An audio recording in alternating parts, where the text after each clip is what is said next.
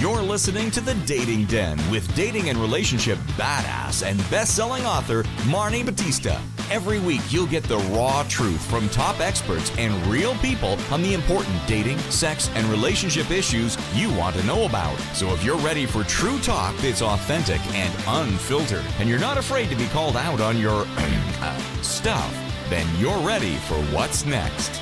Ladies, welcome to my very exciting dating den. We're here in the den. It's a lovely afternoon here in California, and I have, by the magic of technology, brought Victoria into the dating den all the way from New York. So welcome, Victoria. Well, thank you for having me. I'm honored to be here. I'm a fan of your show. I love that. And I love that Victoria just reached out and said she loved the show. And the next thing, she's a guest on the show getting help. So I love that. This is genius. Yes. No, I'm very excited. So thank you so much for having me. Cool. So we're gonna get into it. And what I love about Victoria is she thought she had one problem, but then she basically followed my directions. I really did. I'm not joking. I did.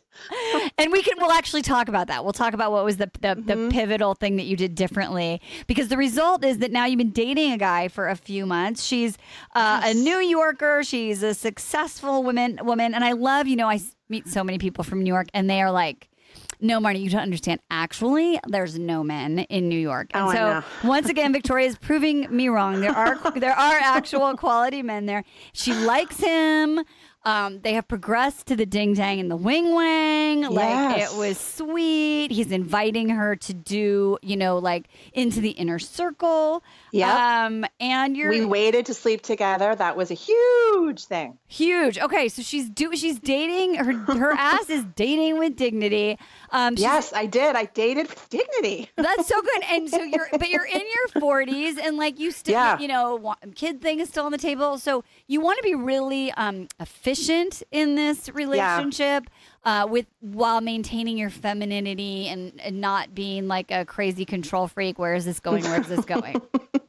Right. There you go. Yeah. Awesome. It's hard. Okay, so let's back it up just a little bit. Sure.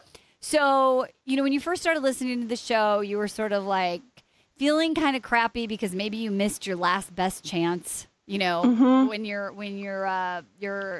was your college sweetheart asked you to marry him? Yes, my college sweetheart asked me to marry him in my 20s. I'm sure everyone has a similar story. And I dated him for several years, and I don't know, looking back, I just kind of fell out of love with him. I don't know what to say. Or we went in different directions. And I thought, I was just very cavalier. I'm like, I'll find better. And I'm like, oh my God, like so many years later, I'm like, wow, maybe I should have married him. Yeah. But I'm actually glad I didn't. I'm glad I didn't. I would have been divorced right now. So it's fine, but it's not easy. It certainly is not easy. That's all I can say. And I think we do that, the older we get. And I have lots of clients who like, when they lay in bed at night, they're like, fuck, maybe I was being too picky. Maybe I should have gone. Maybe I was kind of a bitch to that guy. Yeah. So it's great to be reflective, but the bottom line is you sort of decided to hold your head up and move forward. So you had met this guy that you're dating now, and he was sort of like, you weren't sure if he was looking for the same thing. So what did you do that was different that you really applied from really dating with dignity? Okay, let's see. What did I do different? Well, first of all, I did not sleep with him. And I'm telling you, that was not easy. Okay. I think that I really waited, and I just really made a standard of how I wanted to be treated. And the reason why I liked him for the first place is because he adhered to that standard first. He was such a gentleman when I first met him. He, escorted me home in a cab in the opposite direction. We went to a movie. And I just thought, wow, this guy, comparatively to so many men that I meet, it was just definitely out of the higher league. So I think we both started on a different level. Okay. But I think that I just think that I just didn't, I promised myself that I would not try to sell myself to him. I've said to myself, I am the value already. Yeah. And I think, in other words, I don't have to market my value to this person. I am if he doesn't like who I am just from being myself, and I know that's something that you talk about on your show too, being authentic, practicing authenticity, it takes a little work. It's a little hard, but I think I really tried to stick to that. And it's just, he's going to like me for that. And if he doesn't, then he can just float away, and that's fine. And I'm fine with it. That's it's being huge. comfortable with either way, you know. It's just, I'm not going to try to sell myself, feel no needy girl, you know, just, I don't need to call him. I can just be charming and have a wonderful time on the date. And that should be enough. Totally. And I was a little proactive too. I think you had said that also. It's just, this is not the 1950s. This is not, what's that book, that's The Rules, you know, Right. You have to be a little proactive in the modern times, especially in New York. Women are so aggressive. Everyone's aggressive, men and women. So I think you need to kind of assert what you want and just follow up, but still be very kind of not lighthearted, but just, it's hard. It's hard. You know, it was definitely a little artful dance. It wasn't easy. and there's a huge difference between being aggressive and being assertive.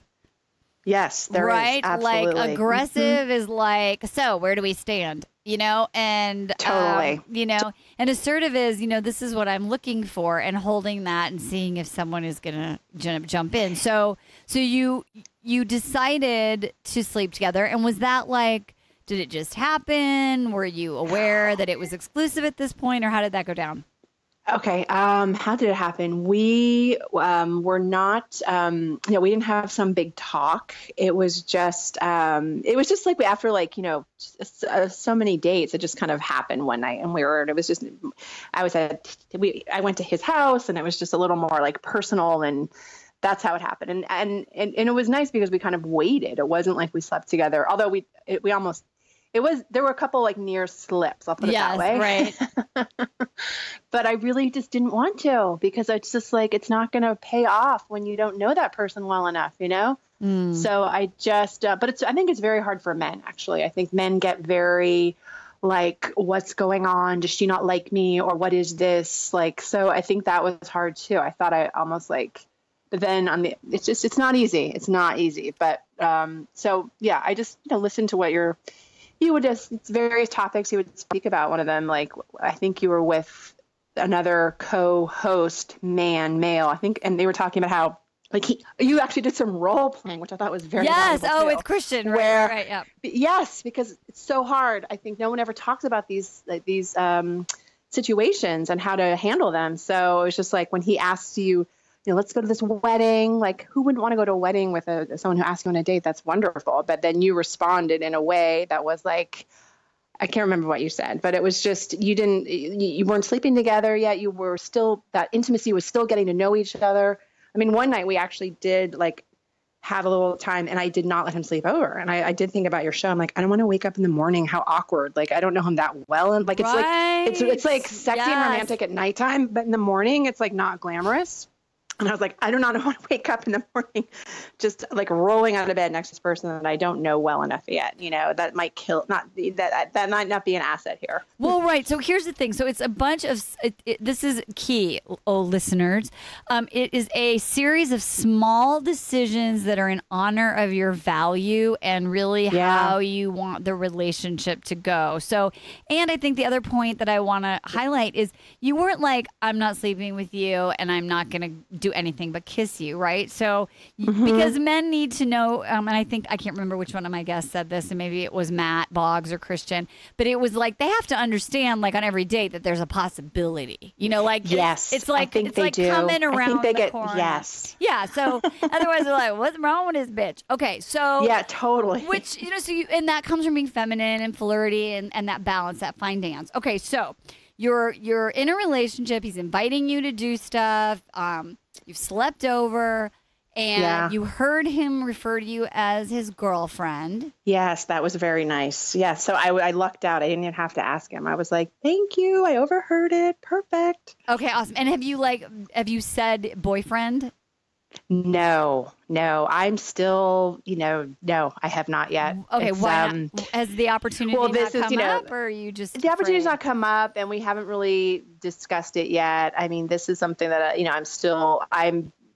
this is where as I said, as a person, I'm still kind of not shy, but just, I don't know. It's very hard. That's why I wanted to ask your advice about when you kind of bring it up. Like the talk. Yeah. The bring it up conversation, it's just like, what's going on? Where we go? It's tough. Well, do you have any advice? Yes, I do. So, I appreciate you sort of walking us through that to bring everybody up to speed because, and this happened over about 3 months, right?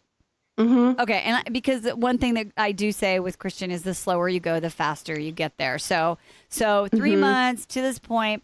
Now, here's sort of the missing piece, I think, is that I always say that if you are going to invite someone's ding dang into your wang wang, then you shouldn't be scared to talk to them. That's true.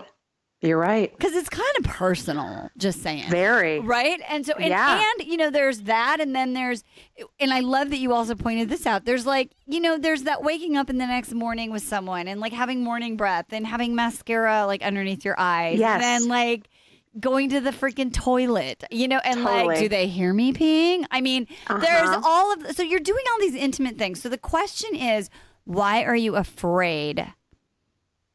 I know. It's true. What's the answer? Yes. Why are you afraid? I guess you're afraid that person's going to pull away from this kind of bold conversation that would make them kind of not annoyed, but just kind of like, whoa, like, however, just as you pointed out, they've had, however you're right. There should not be the fear factor when they've been in, you've slept together. My God, they've had that opportunity. Why couldn't you just have a conversation? It's right. ridiculous. And this is a really important piece because we're talking about physical intimacy in a relationship that we want and emotional intimacy. And in order to have intimacy, requires vulnerability. So the meaning of vulnerability, and this is sort of my version of a Brene Brown, who I love, definition is, saying something when we don't know how it's going to go. Mm-hmm. That's real vulnerability. So what I hear you saying, correct me if I'm wrong, is you love the physical intimacy, of course, and in the relationship with the guy who might be the father of your children, you also want emotional intimacy. Right. Yes. Okay, so what needs to happen? How do you need to feel? How do you need to be to feel like you can share with him your true self and your deepest desire? I mean, I think I don't know. I'm just waiting for that right moment to kind of speak about where things are, but I'm kind of inferring it, but I also feel like would be nice to have like a direct conversation. Well, yeah, because when I interview, but do you agree with that? Like, that's what I would like to ask. I do. No, I do, and I think that based on all the people that you've interviewed, I'd like to know. Yeah, because when and I did an interview with Marni, who's a dating coach for men, and I can't remember what the name of the episode was called, but she's like, men get so irritated because women expect that they're, supposed to read our minds. Mm-hmm. Right. And so here you're saying, I'm waiting for that right time. So I feel the right conditions. So I'll play along. So what are the right conditions where Victoria's like, now I feel safe? Mm-hmm. I don't know. I guess we'll take a guess. Up first. Okay. When he takes it up first, I guess that would be the when I really feel safe. Okay, so let's say 9 months go by. Well, I would not. Okay, that I will put my foot down. I'm not letting 6 months go by. Like I put a timeline on it because in my head I'm like, no way, I'm not letting. No. Okay. So I did that. I've done that before. Like 6 months of just floating around, and I'm like, nope, that was like called a waste of time, and I'm not going to do that. Okay, so can I kick your ass a little bit? Yes. Okay, so here's the thing. You put this poor guy, you've given him an ultimatum, but he doesn't know about it. Oh, okay. I didn't really, okay. So energetically, your vibe is, listen, buddy, you got 6 months to figure this shit out and bring it up. And if you don't, I'm out. Yeah. Oh, and by the way, I think you'll start to get annoyed and resentful 2 months later, 3. I mean, when does the resentment start? Like when are you talking to your girlfriends? Like, why is this guy not saying anything? Yeah. Well, I felt like I was getting there before. Like I was just like, what is going on? Like I can't not speak with him that often. Like And then it just shifted. So it shifted. Okay. So let's talk about that. Let's break it down. What did you do, say, or how are you being that you think created the shift? I think I was proactive, actually. I think by me, I think you're kind of right. I think that men can't tell sometimes. They need a little guidance too, or the woman has to be proactive also. Yep. So I think that I was initiating like really nice dates and like fun things to do and showed him that I really liked him, actually. I think when I really made like an effort of, he doesn't have to just swoon me. I was doing really nice things for him. Then he was much more like, it would just escalate it more. Well, yeah, and that's a really great point because it's like men, one of their pet peeves also is like, how many hoops do I have to jump through? Exactly. I mean, the poor guy was like so chivalrous. I was like, I got to do something nice in return. Yes, you have to meet his energy and you have to really, because men are human. I know we forget, but they need encouragement and he needs to know, wow, like she's giving back and she's really showing me she cares. So he felt confident. Okay, so if we apply... I think that's what it is. I think I gave him confidence. That's exactly right. Okay, so let's... He was a little bit insecure too. Yeah, so he's still the same guy. Yeah. I know. Yes. Okay. Okay. Well, do you have a timeline? Like, I just feel like I know. No, because I'm very timeline oriented. Like, I know I'm not giving him an ultimatum. So we're not doing that. So this is about you and what you want and what you want to create. So if we were going to put you on a timeline, since you like timelines, you can have one for yourself. What is your timeline? When do you need to know where this is going and does he want kids and all of these kinds of things that you want to ask about? I mean, definitely in the next couple months. Like in the next, like by 5 months or 6. If I don't know by 6 months, then I'm definitely out. Well, right. But so we don't want to wait till 6 months because I think you're actually going to start to get nervous and uncomfortable and pull back and be weird. You're right. Okay. Then I guess maybe in the next month. I don't know. I mean, I guess 6 months, half of that would be 4.5 months, like another like 6 weeks. I guess I have to find out. Or next couple of weeks. That, I mean, to me, especially since summer's coming and everything like that, I would say like maybe by the end of May or the beginning of June feels like when you would start to be like, waiting for it to happen. Yes. Okay. That's good. It's a seasonal thing. I like that better. Seasonal is good. And it's really, and there's progression, right? Like I remember when I was dating my husband, first it was like, are we going to be exclusive? Okay. Then it was Did you have a talk with him? Can I ask? Yeah, we did. Oh. Well, he really wanted to, he's British. And so there's a cultural sort of thing. And so he, and where he was from, you don't really like date and you definitely don't date other people. You don't date multiple people at the same time. So after like 5 or 6 weeks, he was like, I want to be exclusive. Are you dating other people? And I was like, wow, he said it to you? You're so lucky. Well, I was like, I don't know if I'm ready yet. And then I decided that I did a couple weeks later. And then, so we were exclusive, but then we waited to have sex because I really wanted to feel like I really got to know him. And then I was waiting for him to say, I love you. Yeah, that's the one that I love. That's the big benchmark too for me. If he didn't say that in 6 months, I'm out. Yeah. So it took Jeremy like 5+ months to say it. Yeah, that's and I would literally like look him in the eyes and that feeling where you feel like you're thinking so loud they can hear you. You're like screaming. I was screaming, I love you. I love you. I'm so in love with you. And then I was like, fucking say it. Anyway. So but what I'm saying is we co-create the energy that makes the guy feel safe. So you want him to step up. Yes. Okay. So from what you said worked before, it's showing him you really care. Yep. Letting him know how you feel with your words. So you can say things like, I love how this is progressing. I really enjoy spending time with you. I feel so safe with you. You make me laugh. Like, this is just, I feel so happy. Really letting him know that you are feeling safe and comfortable. That's good. Make sense? Yeah, very much. Okay. So, and then I want to give you some words too, because let's say it's like May 27th. Yes. You're away for the weekend. It's Memorial. It's Memorial Day. Mm-hmm.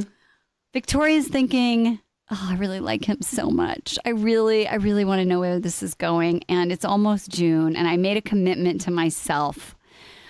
So if you were gonna, I'm gonna give you an opportunity to sort of figure out if you had an idea of what you might say that was really validating, but also was an expression of what you want.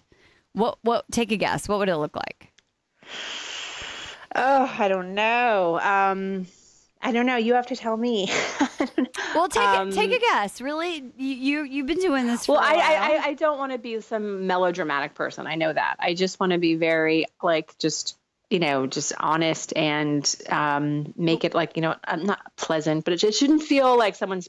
No, because you're not big deal. Like we need to talk. Like, no. I don't want you to say we need to talk. So here's the thing. That freaks me out when I hear someone say that too. Well, it freaks everyone out. So the thing is, this isn't. Remember, this is really important for you to realize, Victoria. Your pattern, your habit, is so connected to ultimatums and not getting what you want and having to force someone to choose. Interesting. Yeah, that's probably true. Yeah, because I never said that you had to give. That you had to say we need to talk. Mm-hmm. My vision is, you're standing, you're in New York, you're maybe by water, it's a beautiful night, it's a little humid, he puts his arm around you, you're wearing that cute little summer dress, and you say, I just really love spending time with you. I'm at a place in my life where I'm ready to have a long-term relationship. What about you? Ooh, I like that. Perfect. Right? You lean into him. That's perfect. You're looking at the stars. You're pondering, and he says, oh my God, me too. Wow, we want the same thing. Right now you're having a conversation. It sounds great. I'm going to steal that. I love it. You're supposed to steal it. And everyone else who's listening. No, but I want to like reverse engineer it. Here's what's really cool. And I did an interview with Laura Doyle, who wrote this book called The Surrendered Wife. And I think this really is a tribute to sort of some of her body of work. And that is what I've just said is basically all you're doing is you're stating your desire. You don't have an expectation of him. It's it's a hope for your life. That's awesome. Right? When a man has freedom to choose, he gets to decide how he wants to respond. Is he going to step up or step out? Mm-hmm. He gets to choose. An ultimatum is a pretend question, right? Because there's an expectation associated with an ultimatum. Yeah, no, and it's not fun to be on the reciprocal side. No. It's not how I'd want to be approached in this kind of thing anyway. Yeah, this is like two 40-plus-year-old grown-ups talking about what they want in their life. That's a grown-up conversation, and you're inviting him to just share.